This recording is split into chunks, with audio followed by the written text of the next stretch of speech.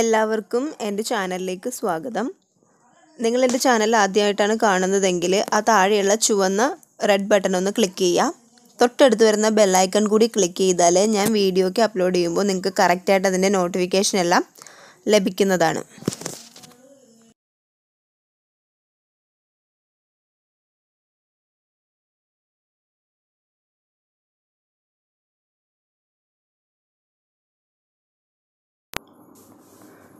എല്ലാവർക്കും എൻ്റെ ചാനലിലേക്ക് സ്വാഗതം. ഇന്ന് നമ്മൾ നോക്കാൻ പോകുന്നത് കായയുടെ തൊലി വെച്ചിട്ട് എങ്ങനെയാണ് തോരൻ ഉണ്ടാക്കുന്നതെന്നാണ്. അതിന് വേണ്ടിയിട്ട് ഞാനിവിടെ എല്ലാം എടുത്ത് സെറ്റ് ചെയ്ത് തന്നെ വെച്ചിട്ടുണ്ട്. പയറെടുത്ത് വെള്ളത്തിലിട്ടിട്ടുണ്ട്, കായ അരിഞ്ഞു വെച്ചിട്ടുണ്ട്. കായ അരിഞ്ഞ് നമ്മൾ വെള്ളത്തിൽ തന്നെ ഇട്ട് വെക്കണം, അല്ലെങ്കിൽ അതിൻ്റെ തൊലി ശരിക്കും കറുത്തു. ഇവിടെ വളരെ ചെറിയ കഷ്ണങ്ങളായിട്ടാണ് അരിഞ്ഞെടുത്തിരിക്കുന്നത്, കണ്ടോ. ഇപ്പോൾ അധികം കറുത്തിട്ടില്ല തൊലി. അതല്ല, നമ്മളിപ്പോൾ വെള്ളത്തിട്ടില്ലെങ്കിൽ അത് പെട്ടെന്ന് തന്നെ കറുത്തു പോവും. തൊലി കറുത്ത് കറി കറുത്ത കളറായി പോവും. പിന്നെ ഇതിനകത്ത് ഞാൻ എടുത്തു വെച്ചിരിക്കുന്നത് കുതിരാൻ വെച്ചിട്ടുണ്ടായിരുന്ന പയറാണ്, ചെറുപയർ. നിങ്ങൾക്ക് വൻപയർ വേണമെങ്കിൽ ചേർക്കാം. ഞാനിപ്പോൾ ഇവിടെ ചെറുപയർ എടുത്തിട്ടുള്ളത്. പിന്നെ എന്താണെന്ന് വെച്ചാൽ, ഈ കായ ഞാൻ നേരത്തെ ഒരു ഓണത്തിൻ്റെ സീസണിൽ ഒരു വീഡിയോ ഇട്ടിട്ടുണ്ടായിരുന്നു. ഓണത്തിന് ഉപ്പേരി ഉണ്ടാക്കുന്ന വീഡിയോ. ആ ഉപ്പേരിയുടെ കായ എടുത്ത് വെച്ചിട്ട് അതിന് വെച്ചുണ്ടാക്കിയതാണ്. പിന്നെ ഇവിടെ ഞാൻ ചെറിയ സവോള ചെറുതായിട്ട് അരിഞ്ഞെടുത്തിട്ടുണ്ട്. നിങ്ങൾക്ക് ഉള്ളി ഉണ്ടെങ്കിൽ ഉള്ളി എടുക്കാം. ചെറുതായിട്ട് അരിഞ്ഞു വെച്ചിട്ടുള്ളതാണ്. പിന്നെ കറിവേപ്പില, പച്ചമുളക്, കുറച്ച് തേങ്ങ, പിന്നെ വെളുത്തുള്ളി. ഇത്രയും സാധനങ്ങളാണ് വേണ്ടത്. നമുക്ക് ആദ്യം തന്നെ പയറൊന്ന് നമുക്ക് കുക്കറിലിട്ടിട്ട് വേവിച്ചെടുക്കാം. കുക്കറിൽ ഒരു വിസിലൊക്കെ മതിയാവും, അപ്പോൾ തന്നെ വെന്ത് കിട്ടും. അതായത് കുതിർത്ത് വെച്ചിരിക്കുന്നതുകൊണ്ട് പെട്ടെന്ന് വെന്ത് കിട്ടും. ഇനി നിങ്ങൾക്ക് ഇതിപ്പോൾ ഞാൻ ഉണ്ടാക്കുമ്പോൾ തോരൻ ഒരിത്തിരി ഒരു വെള്ളമയമുള്ള പോലെ ഒരിത്തിരി കുഴഞ്ഞൊരു ടൈപ്പിലായിരിക്കുന്നത്. അതല്ല, നിങ്ങൾക്ക് ഇങ്ങനെ വിട്ട് തന്നെ ഇരിക്കുന്നതാണെങ്കിൽ നിങ്ങൾ ഈ കുക്കറിലിട്ട് അടിക്കേണ്ട ആവശ്യമില്ല. ഇത് വെള്ളത്തിലിട്ട് വേവിച്ചിട്ട് അരിച്ചെടുത്താൽ മതി. അപ്പോൾ ഇത് വിട്ട് തന്നെ ഇരിക്കും, കായും പയറും കൂടി. ഇപ്പോൾ ഞാൻ കുക്കറിൽ അടിക്കുന്നത് കൊണ്ട് അത് രണ്ടും കൂടി നല്ല മിക്സ് ആയിട്ടാണ് ഇരിക്കുന്നത്. അപ്പോൾ നമുക്കിത് കംപ്ലീറ്റ് ഇതിനകത്തേക്ക് ഇട്ട് കൊടുക്കാം. ഓണത്തിന് ഞാൻ ഉണ്ടാക്കിയ കായവറുത്തല്ല ഉപ്പേരിയുടെ വീഡിയോയുടെ ഡിസ്ക്രിപ്ഷൻ ബോക്സിൽ ഞാൻ അതിൻ്റെ ലിങ്ക് ഇടാം. അപ്പോൾ നിങ്ങൾക്കത് ചെക്ക് ചെയ്യാം. അത് വളരെ എളുപ്പത്തിൽ നമുക്ക് സിമ്പിളായിട്ട് വീട്ടിൽ തന്നെ ശർക്കര പുരട്ടി ഉണ്ടാക്കാവുന്നതാണ് ഞാൻ ചെയ്തിട്ടുള്ളത്. പിന്നെ ഇതിനകത്തേക്ക് നമ്മൾ നേരത്തെ അരിഞ്ഞു വെച്ചിട്ടുള്ള കായ കൂടി ഇട്ട് കൊടുക്കുകയാണ്. ഇതിൽ മുളക് പൊടിയൊന്നും ചേർക്കില്ല. എന്താണെന്ന് വെച്ചാൽ മഞ്ഞ കളറിൽ തന്നെ, ഇതിൻ്റെ സെയിം കളറിൽ തന്നെയാണ് തോരനിരിക്കുന്നത്. അതുകൊണ്ട് ഞാൻ മുളക് പൊടിയൊന്നും ഇതിനകത്തേക്ക് ചേർക്കുന്നില്ല. പകരം പച്ചമുളകാണ് ചേർക്കുന്നത്. കംപ്ലീറ്റ് ഇതിനകത്തേക്ക് ഇട്ട് കൊടുക്കാം.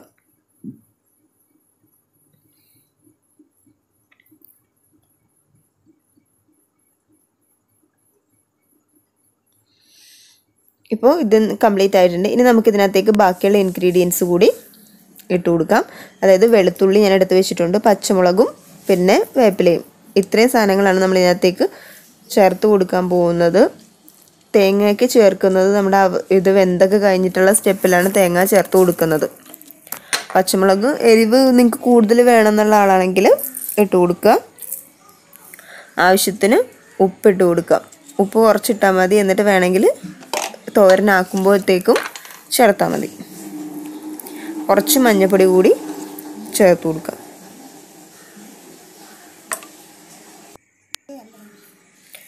ഒരു 1/4 കപ്പ് വെള്ളം ഞാൻ ഒഴിച്ച് കൊടുക്കുന്നുള്ളൂ. അതായത് ഒരു 100 മില്ലിയൊക്കെ ഉണ്ടാവുള്ളൂ. അത്രയും വെള്ളം ആവശ്യമുള്ളൂ ഇതിന്. അതായത് നമ്മൾ കുതിർത്തൊക്കെ വെച്ചിരിക്കുന്നതായതുകൊണ്ട് അധികം വെള്ളത്തിൻ്റെ ആവശ്യം വരുന്നില്ല. പെട്ടെന്ന് തന്നെ അത് വെന്ത് കിട്ടും. ഇനി നമുക്കിത് കുക്കർ അടച്ച് വെച്ചിട്ട് ഇത് വേവിച്ചിട്ട് വരാം.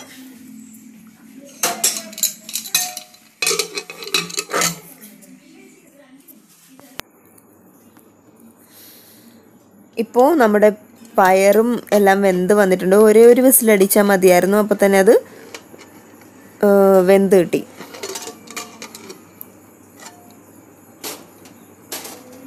വെള്ളമൊക്കെ അത്യാവശ്യം പറ്റിയിരിക്കുകയാണ്. ഞാനിവിടെ നേരത്തെ പറഞ്ഞത് ഞാൻ കുറച്ചൊരു വെള്ളം ഉള്ള രീതിയിലാണ് എടുക്കുന്നത്. നിങ്ങൾക്ക് വെള്ളം വേണ്ടെങ്കിൽ ഇത് കുക്കറിലിട്ട് അടിക്കരുത്. നോർമലി വെള്ളം വെച്ച് വേവിച്ചിട്ട് ഊറ്റിയെടുത്താൽ മതി. ആ കുക്കറിൽ നിന്ന് ആവി ശരിക്കും ഇങ്ങോട്ട് അടിക്കുന്നുണ്ട്. കണ്ടോ, ഇപ്പോൾ കറക്റ്റായിട്ടത് വെന്തിട്ടുണ്ട്. അതിൻ്റെ കളറിൽ ഒട്ടും മാറ്റം വന്നിട്ടില്ല. ആകെ ഒരു കുറച്ച് മഞ്ഞൾപ്പൊടി മാത്രമേ നമ്മൾ അതിനകത്തേക്ക് ചേർത്ത് കൊടുത്തിട്ടുള്ളൂ.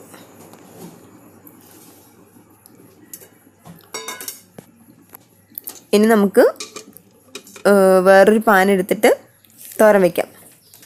അതിന് വേണ്ടിയിട്ട് കുറച്ച് ഗ്യാസ് ഒന്ന് കത്തിച്ചിട്ട് വേറൊരു പാത്രം എടുത്ത് വയ്ക്കുക. അതിനകത്തേക്ക് പാത്രം ചൂടാകുമ്പോൾ എണ്ണയും ഒഴിച്ചിട്ട് നമുക്ക് കടുക് വറുത്തെടുക്കാം.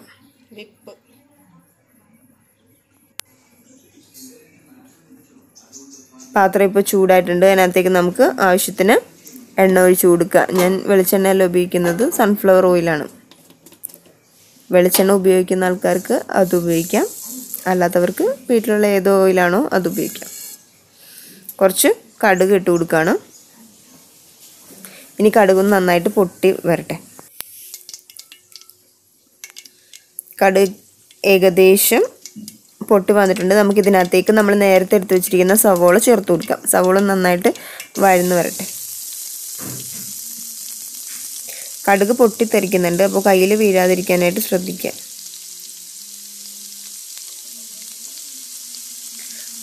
ഇത് നല്ല ഗോൾഡൻ കളർ ആവണ്ട. നമ്മൾ നോർമലി തോരനൊന്നും അധികം ഗോൾഡൻ കളർ ആക്കില്ലല്ലോ. അപ്പോൾ ആ ഒരു രീതിയിൽ വഴറ്റിയെടുക്കാം. ഒരു 5 മിനിറ്റോളം.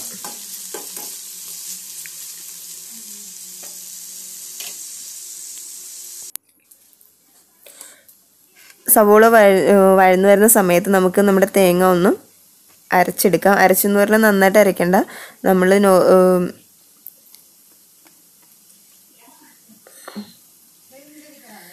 അവിയലിനൊക്കെ അരച്ചെടുക്കുന്ന പാകത്തിന്, അതായത് ഒന്ന് വിപ്പ് ചെയ്തെടുത്താൽ മതി. അതായത് മിക്സിയുടെ ഒന്നെന്ന് എഴുതിയ വശത്തേക്ക് തിരിക്കുമ്പോൾ അത് അരഞ്ഞു വരും. അതല്ലാതെ അതിൻ്റെ ഓപ്പോസിറ്റ് സൈഡിൽ വിപ്പ് എന്ന് പറഞ്ഞൊരു ഓപ്ഷൻ കാണിച്ചിട്ടുണ്ട്. അതിലേക്ക് തിരിച്ചാൽ വിപ്പായിട്ട് വരും. അങ്ങനെ ചെയ്താൽ മതി. അപ്പോൾ ഇതിനകത്തേക്ക് നമ്മൾ കുറച്ച് മഞ്ഞൾപ്പൊടി ചേർത്ത് കൊടുക്കുന്നുണ്ട്. നമ്മൾ ഓൾറെഡി മഞ്ഞൾപ്പൊടി ഇട്ടാണ് വേവിച്ചിരിക്കുന്നത്. അപ്പോൾ അത് നോക്കുക. പിന്നെ ഒരു നുള്ള് ജീരകം കൂടി ഞാൻ ഇതിനകത്തേക്ക് ചേർക്കുന്നുണ്ട്. നല്ല ജീരകം, പെരുംജീരകം അല്ല, നല്ല ജീരകം ഒരു നുള്ള് ചേർത്ത് കൊടുക്കുക. ഇനി ഒരു തുള്ളി വെള്ളം കൂടി ചേർത്തിട്ട് ഒന്ന് 2 വിപ്പ് ചെയ്തെടുക്കാം നമുക്ക് പെട്ടെന്ന് തന്നെ.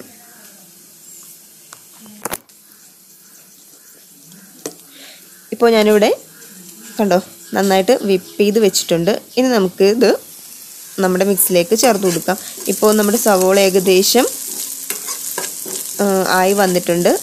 ഇതിനകത്തേക്ക് നമ്മൾ ഇപ്പോൾ ഈ അരച്ചെടുക്കുന്ന തേങ്ങ ചേർത്ത് കൊടുക്കാം. എന്നിട്ട് ആ തേങ്ങയുടെ പച്ച മണമൊന്ന് മാറിക്കഴിയുമ്പോൾ നമുക്ക് നമ്മുടെ തോരൻ്റെ സാധനങ്ങൾ ചേർത്ത് കൊടുക്കണം.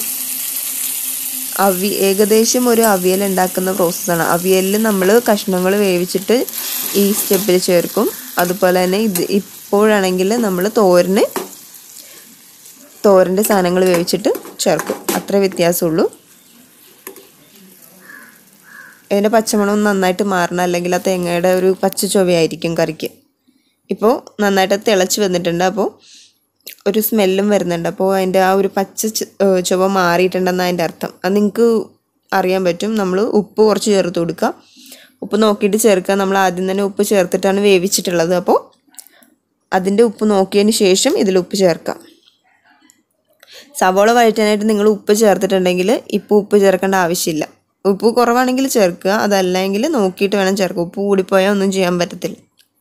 പിന്നെ നമ്മൾ നേരത്തെ എടുത്തു വെച്ചിട്ടുള്ള കറിവേപ്പില കൂടി ഞാൻ ഇതിനകത്തേക്ക് ആഡ് ചെയ്ത് കൊടുത്തിട്ടുണ്ട്. ഇനി ഇതിനകത്തേക്ക് വെള്ളമൊന്നും ചേർക്കണ്ട.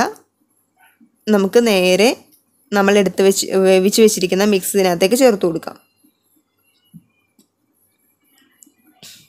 ശരിക്കും ആ തേങ്ങ വിട്ട് വന്നിട്ടുണ്ട്. ഇനി നിങ്ങൾക്ക് നല്ല ഡ്രൈ ആയിട്ടുള്ള തോരനാണ് വേണ്ടെങ്കിൽ ഈ തേങ്ങയിലെ വെള്ളം മൊത്തം ഡ്രൈ ആക്കി കളയണം. ഇപ്പോൾ ഒരു ഇത്തിരി വെള്ളം ആയിട്ടാണ് കിടക്കുന്നത്. ഇങ്ങനെയല്ല, നിങ്ങൾ നന്നായിട്ട് അങ്ങോട്ട് ഡ്രൈ ആക്കി കൊടുക്കുക. അതിന് ശേഷം നമ്മൾ ഈ കായും ചെറുപയർ കൂടി വേവിച്ചെടുക്കുമല്ലോ, അതിൻ്റെ വെള്ളം ശരിക്കും ഊറ്റിക്കളഞ്ഞതിന് ശേഷം ചേർക്കുക. അപ്പോൾ നിങ്ങൾക്ക് ഇങ്ങനെ ഒന്നൊന്ന് തൊടാത്ത രീതിയിലുള്ള തോരൻ കിട്ടും. ഇതിപ്പോൾ ഞാൻ ഉണ്ടാക്കുന്നത് നിങ്ങൾക്ക് അവസാനം കാണുമ്പോൾ അറിയാൻ പറ്റും, കുറച്ചൊരു വെള്ളത്തിൻ്റെ ഒരു രീതിയിലാണ് ഇതിരിക്കുന്നത്. അതായത് കുറച്ചൊന്ന് ഒരു ചെറുതൊരു കുഴമ്പ് പരുവത്തിലായിരിക്കുന്നത്. നമുക്ക് നന്നായിട്ട് മിക്സ് ചെയ്യാം.